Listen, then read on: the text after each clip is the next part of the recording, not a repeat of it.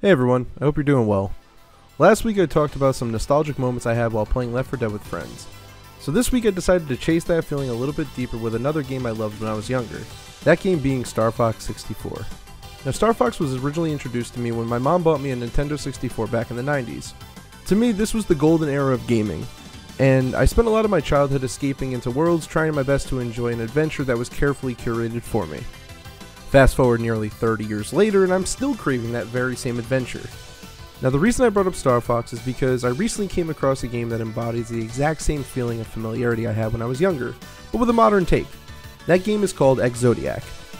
Ex-Zodiac defines itself as a fast-paced, low-poly, three-dimensional on-the-rails shooter.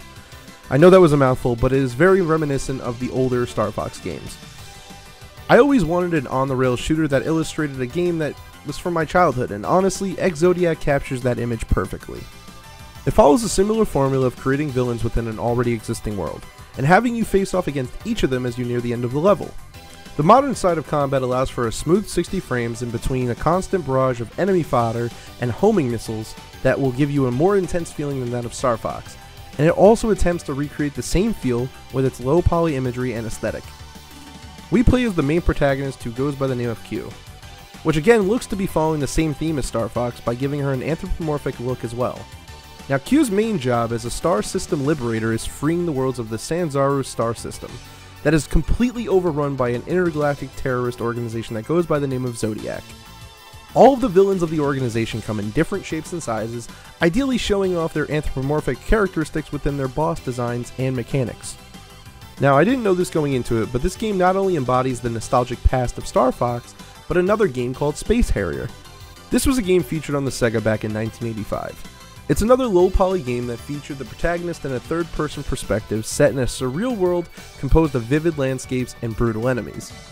In Ex-Zodiac, collecting fragmented data allows you to enter this world and fight your way through an exclusion zone with your main character outside of her ship. The game steps up its intensity here by throwing objects in the way as well as challenging the players with maneuverability and enemy placement. I always love to feel the passion that goes into these types of games made by somebody who undoubtedly captures the undertones and essence of what gaming was like in the late 80s and 90s. And Ex-Zodiac is no stranger to that.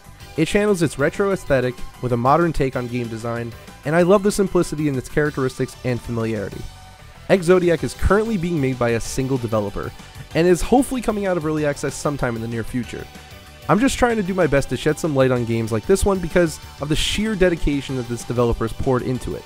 It's clear to me that this is a passion project, and I also really appreciated the feeling of being a kid again and being able to escape in my own imagination of what the world had to offer me.